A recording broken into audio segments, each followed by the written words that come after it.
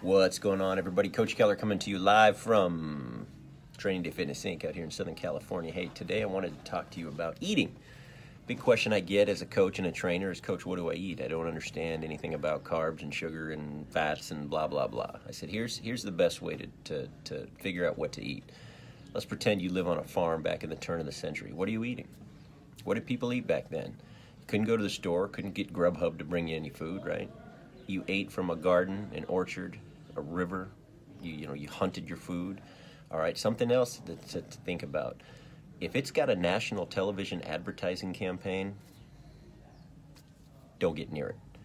All right, in order to have that big campaign, corners have to be cut financially, right? They need to skimp on quality in order to spend millions on getting you to buy this stuff, right? So again, if you see it advertised on TV, best thing to do, move on.